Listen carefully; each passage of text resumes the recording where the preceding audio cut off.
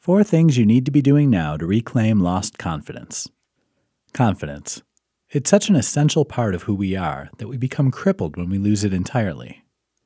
Even a ding on our confidence levels can have a way of setting us back or even derailing our day. This is why it's so important to reclaim lost confidence quickly when you lose it. Thankfully, there's been a lot of scientific study into confidence and what happens in the brain to inspire it. Read on to find out about 4 scientifically proven things you need to be doing right now to reclaim lost confidence. Start with a vision.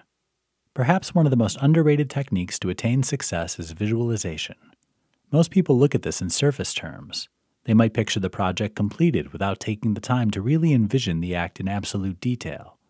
The thing is, the more complex the visualization, the more likely you are to realize the success you're striving for. Why?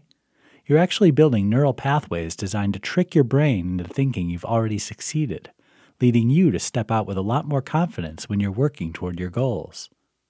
Use affirmations often. Silly as it seems, using positive statements about yourself frequently will turn into positive self-talk. This kind of internal dialogue bolsters confidence without you even realizing you're doing it. Win lots. How many successes have you had today? Most people would probably say very few, focusing only on the big victories such as the promotion at work or meeting some big relationship milestone. The thing is, our day is filled with small successes. By recognizing all these minor victories, you signal your brain that, yay, you did this thing. This creates a rush of dopamine, the feel-good brain chemical, coupled with a dose of testosterone, which acts as an appetite for more victories, making petty wins addictive. All this together creates a biofeedback loop that pushes confidence levels higher the more you win. Change your position. Body language tells the world everything they need to know about you. When confidence is low, you look it. Your entire body slumps, your limbs feel slack, and your energy levels drop down to nothing.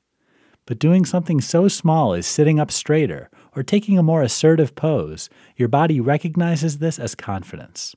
As a result, you start feeling more confident inside, whether you'd felt confident before shifting position or not. Understanding how the mind works makes restoring confidence an easy task. These actions are all simple, easy-to-do things, even when you're not feeling confident at all initially.